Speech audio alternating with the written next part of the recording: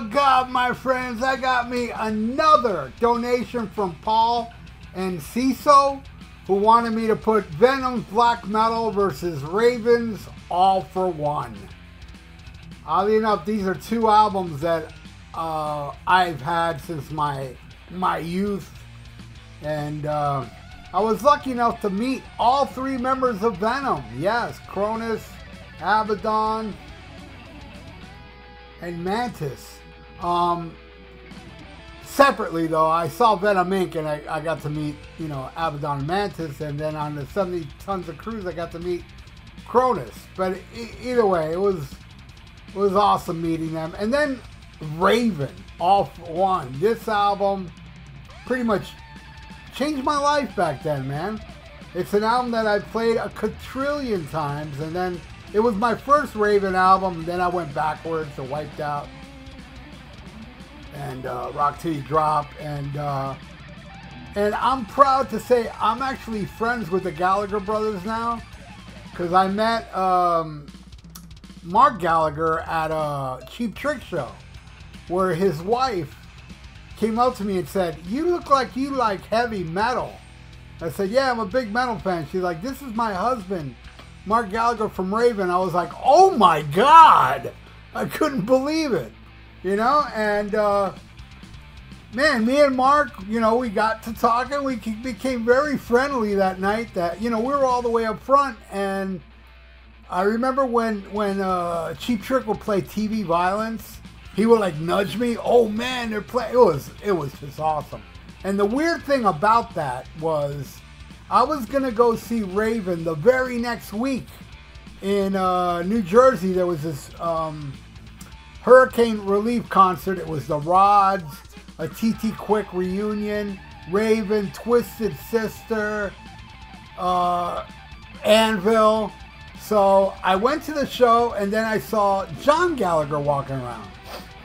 And I went up to him and I said, "Hey John, man, I met your brother last week at a Cheap Trick show and this and that." And he goes, "He told me about you. Come on with me." So he took me backstage. And there's Twisted Sister and Anvil, all these fucking bands. And he took me to Mark, and Mark's like, "There he is." And then after that, I ended up opening for them in Pompano Beach, and I opened for them in Puerto Rico, my band Thrash or Die. And we've become very friendly. And I just saw Raven like a few weeks ago, and I walk into the club, and then John Gallagher comes up to me and goes, "Where's that money you owe me?"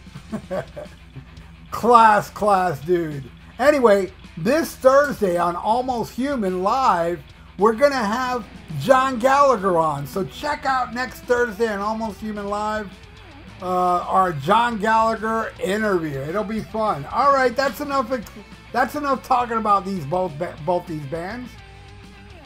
So let's get into it, Paul. All right, we start with Black Metal versus Take Control. Both songs rule, but I gotta go with Black Metal, man.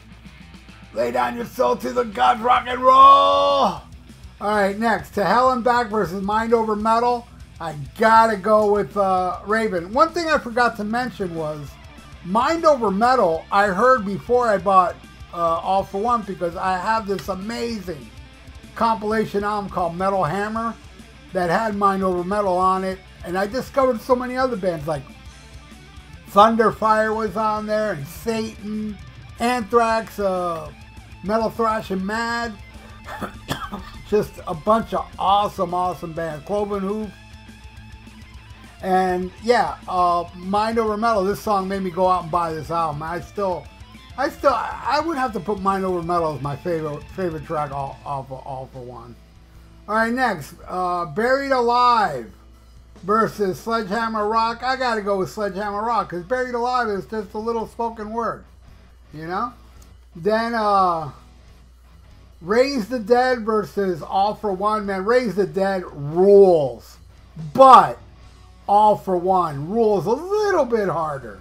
I'm giving that one All for One. Next, Teacher's Pet versus Run Silent, Run Deep. Both great, but I'm giving that one to Venom. Which, yeah, I'm giving that to Venom. Love Run Silent, Run Deep, but I'm giving it to Venom. Next, Leave Me in Hell versus Hung, Drawn, and Quartered. Both great, but I gotta go with Raven on this one. Hung, Drawn, and caught on. What a killer tune. All right, next, Sacrifice versus We're Gonna Break the Chains. I'm going with Raven, man. That song rules. All right, Heaven's on Fire versus Take It Away. I'm giving that to Heaven's on Fire. Now, side note about the song Heaven's on Fire. The first time it was ever played was on the 70 Tons of Metal cruise. Which, you know, it was only Cronus in the lineup, but yeah, that night they played Heaven's on Fire for the very first time. All right, next. Countess Bathory versus Seek and Destroy. They're both awesome, but come on, man. Countess Bathory. Classic. Badass tune. All right, Don't Burn the Witch versus Athletic Rock. Both great, but I gotta go with Don't Burn the Witch. All right, then there's that War with Satan preview, but the Raven album's done, so I guess we're not gonna put At War with Satan preview against anything. So Paul, this is the final score. And as you can see, it's a tie. And because they're both amazing. It's hard for either album to beat the other one. It's really hard because it's just both so classic. But thank you so much, Paul. You rule, brother. And everybody out there, you rule as well. And please subscribe to my channel. And ring the little notification bell. And like the video. It's good for the YouTube. Algorithms. So stay frosty. Listen to Black Sabbath and smack 'em a gob.